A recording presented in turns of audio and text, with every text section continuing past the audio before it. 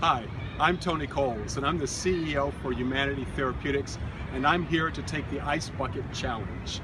It's estimated that 6,400 Americans are diagnosed with ALS every year, and at any given time, 20,000 Americans live with this terrible disease. Like many other organizations, Yumanity Therapeutics is working and focused on a cure. But until then, it's critical to raise awareness and bring attention to the need for more medical research for this devastating neurodegenerative disease. I'm here to take the ALS Ice Bucket Challenge. I'm now challenging the team at Yumanity Therapeutics. You have 1 week.